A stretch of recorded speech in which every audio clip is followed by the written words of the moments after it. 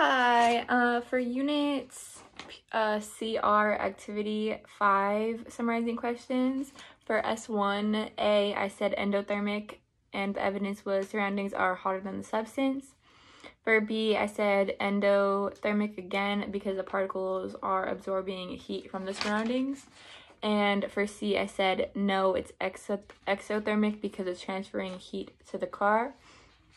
For S2, I drew it like that.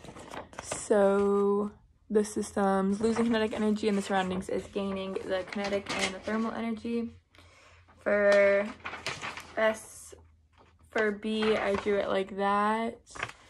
For 3A, I said exothermic because what's in the balloon is hotter than the surroundings.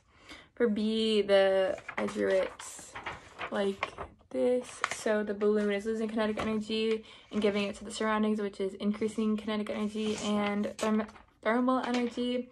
And for C, I drew it like that. For 4A, I said endothermic because it's removing heat from the environment. For B, I said endothermic. For C, I drew it like that. So the environment is losing kinetic energy, giving it to the system, and that's increasing in potential energy. And then my last diagram is like that. And yeah.